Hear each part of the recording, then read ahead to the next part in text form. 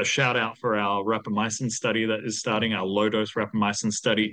I'm just so excited to not just understand how it does on a population of people with long COVID, but really dig into the responder analysis. Who responded and why? This is what we're doing with our lumbrokinase study as well.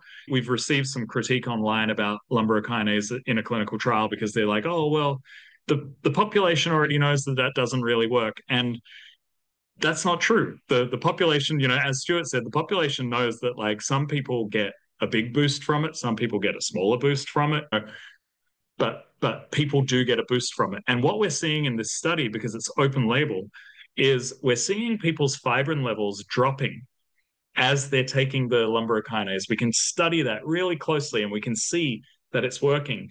And then what we can actually do is understand like what is the baseline level of fibrin levels where lumbrokinase actually starts to produce symptom improvement as your fibrin drops down.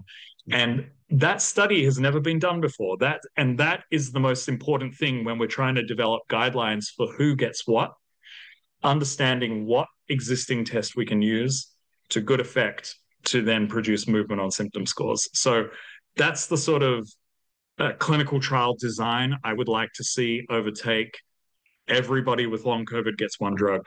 And, and then because it's such a multi-pathology disease, no one gets better, or the statistics say that no one gets better and we're back to square one.